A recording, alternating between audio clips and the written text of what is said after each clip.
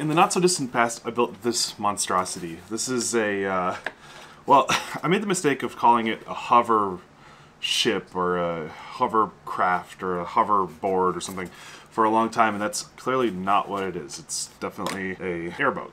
Like, it just is a fan pushing against a rudder and it goes across the surface. What I thought might be interesting would be to actually take the ideas that I kind of learned here with this and make an actual hovercraft, something with like an actual skirt on the bottom that creates that air effect, and actually is capable of semi-flying over the ground. Like kind of like a tiny Hoover, like the little tiny whoop that people have been flying around, like where they convert their tiny whoop into something else.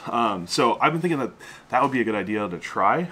So I've got some cardboard, a knife, and hot glue, and we're gonna see what happens. My plan is to make like the body. I'm gonna cut a hole in the middle, and I've got this motor with a 4-inch prop that I want to dangle down into it.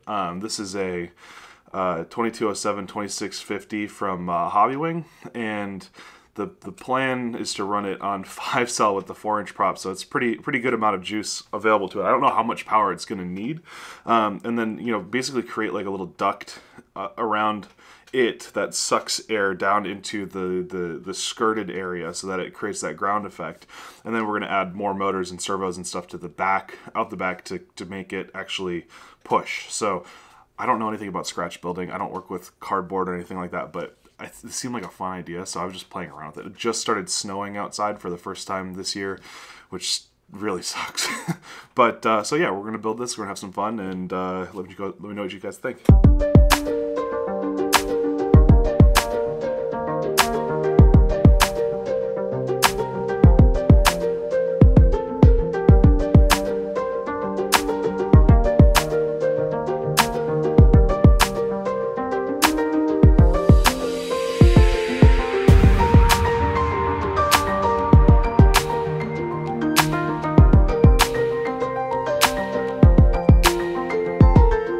Encountered problem number 1.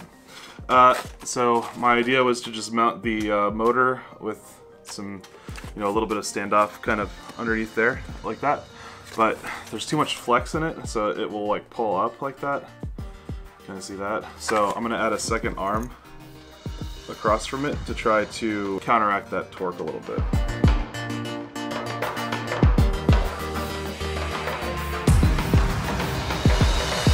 Okay, so the next step I want to do is to solder it up. I want to do that as I go because that's the part I know the best. So I think I'm gonna add power distribution board to it, and I've got a big old ESC downstairs, and then I am going to add just a multi-rotor ESC to the other end, like to the tail section. And that will hopefully give me all of the control that I need. Let's find out. Like I said, I've got a big ESC that I'm gonna solder down and get that prepared.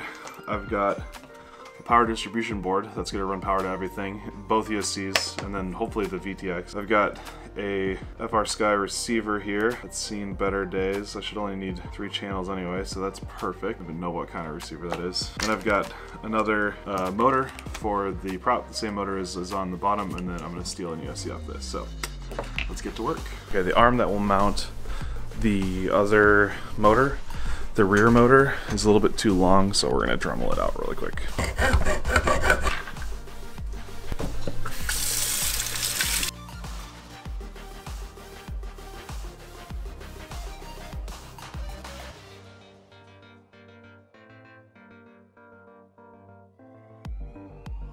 I got to take a break for a few minutes, but here we are.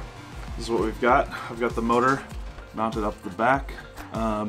It's currently a little bit too long for a 4-inch prop, or it's too short. A 3-inch prop will definitely fit, but I could always cut out a little hole in the bottom there and make it really flush and nice. I mean, the 3-inch will be, like 4-inch pushes this thing across the ground, no problem. So a 3-inch with no gravity at all on this will be fine, and I can always come back and make this bigger later if I need to.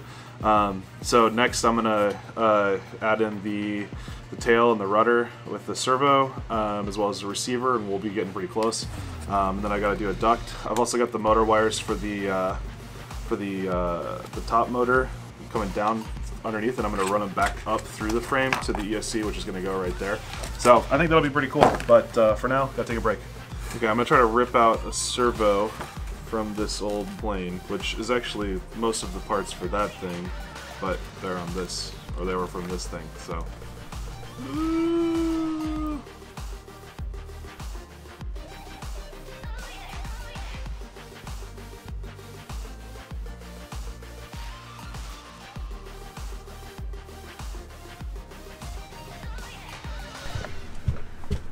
Okay, we've got what should be a working version of this little project. We're just gonna try it and see what happens.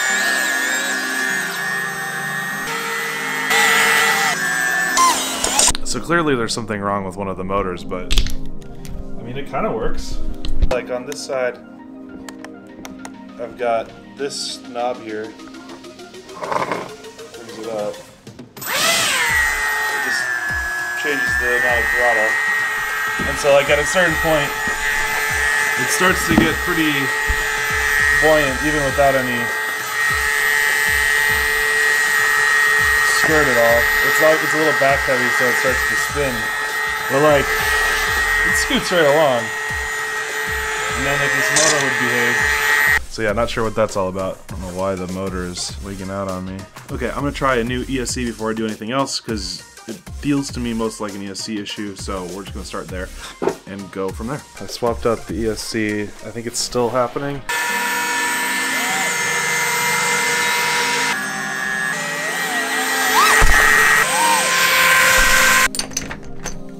Okay, decidedly I need more space to work this out.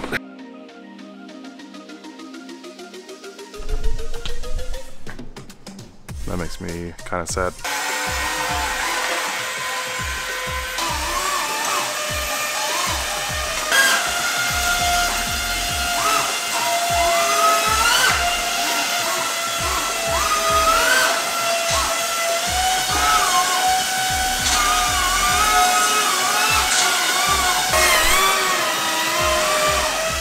Oops, we might have just overdrawn the battery a little bit, having too much fun.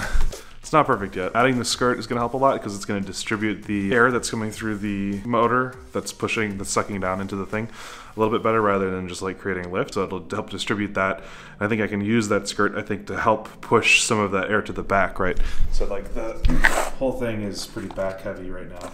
Especially with the battery on there, partially just lifting it up, and it is all coming up off the ground. Like you can, it scoots when it's not covered. But if I then take it a step further and distribute the air that's coming through down here a little bit better, I think the whole thing will hover a lot better and not spin around and go out of control like it was.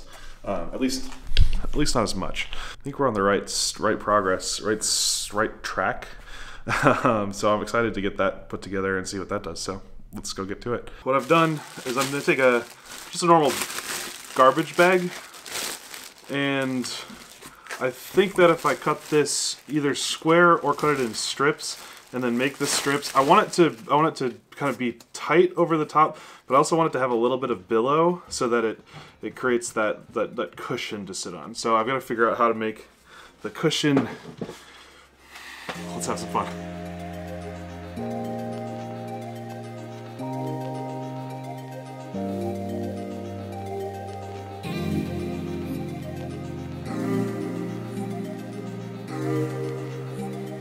Okay, I added the skirt thing, and it's got a little bit of billow to it, so we'll see what happens with that.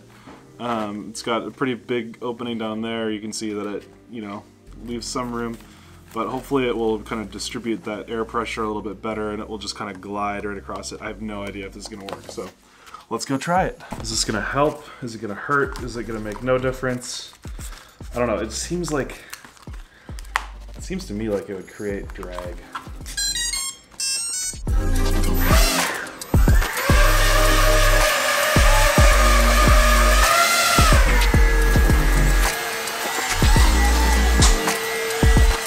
One thing from early observations is it requires a lot less air.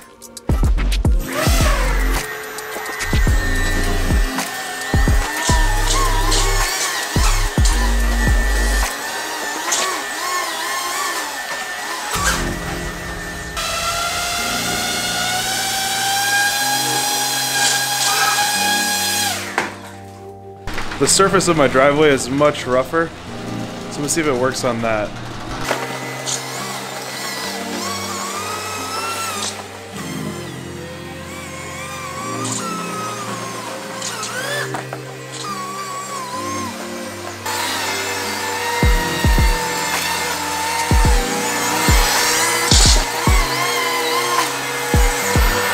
So I just tried pushing the battery forward a little bit, try to redistribute the weight. That seemed to help a lot.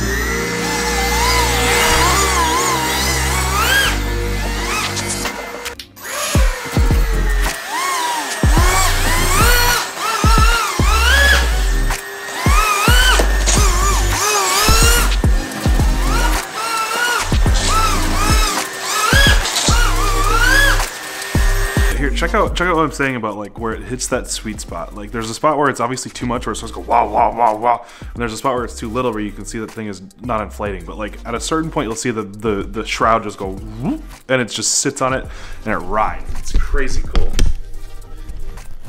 Let's see. So as I turn this up, so I'm gonna try to turn it real low. It's really a sensitive. So it's too low there, because it's got some friction. There. You know, it's still sitting on the ground, not really getting anywhere. But if I just turn it up just a little bit, you'll see that cushion inflate, and now the whole thing is just on glass.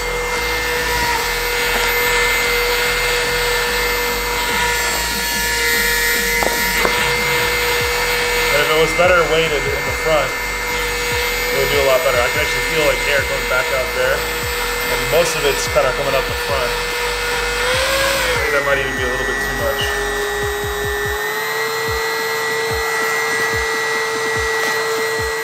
It just moves now.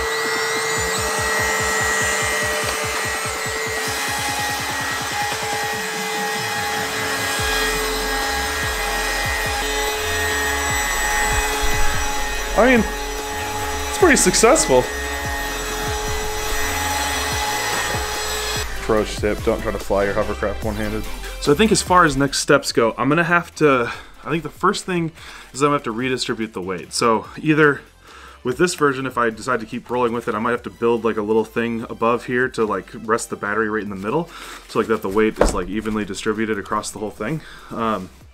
You know, as I was playing with it, like I found that moving the battery further forward here and pushing the weight more central over where like the thrust was coming through was definitely helping. I don't know if that's good or bad or if it's supposed to do that. This thing definitely performed better with the shroud on here. So I was curious if something as silly as, you know, a garbage bag would work. It looks like on the corners here, you can kind of see that they're starting to get a little bit chewed up from the edges, so I might want to consider like putting another layer of cardboard just really thinly along the bottom here to keep it all protected. My rudder I did not do very well. You can see that the edges, or that I put the horn like at the end of the thing, and so like it doesn't function as a lever very well, but I was just out of space because the motor would start striking the ESC at a certain point, so I just kind of had to do what I had to do. I wish that this motor would not like wig out like it's been doing. Like you heard it kind of just like stutter. Like I don't know what that is. So I think I'm gonna try to find or buy another ESC that's not like a, you know, BL Heli 32, something that just is simple and runs on PWM. That way the whole system will be a little bit cleaner. And yeah, so I think, so for next steps, and I don't know if I'm going to do, I think I'm just going to go straight to a version 2 rather than like trying to, you know, really hone this thing in. I would love to take this to somewhere where there's a little bit more open space. I'm not ready to commit to trying it over the water, especially since this one is just made out of cardboard, not made out of like foam or something like that. But like I want to find somewhere like a really big open floor so I can really just kind of, you know, feel out how its performance is, because I'm just like bumping into everything in the garage. So yeah, other than that, like I feel like there's way more than enough power here on this motor. And then this one, I haven't really gotten to open it up much, but so far it seems like plenty, honestly. Like it, once I hit the throttle, it just really blips. If my rudder was a little bit better, I think that would help. But yeah, I'm super pumped about this. I don't think I'm even gonna bother with FPV on this version, right? It's not, it doesn't need it, right? It's silly, it's simple, it's a prototype. And I'll save that for a version 2, where I'll make it out of foam and stuff like that and make it really good. So I know this isn't like directly FPV or drones or the story of drone racing or anything like that, like I always talk about, but I had a lot of fun with this. It's a simple little project. I hope that it inspires you guys to try something for yourself. So yeah, definitely hit me up if you have any questions, or if you liked it, or if you have any suggestions.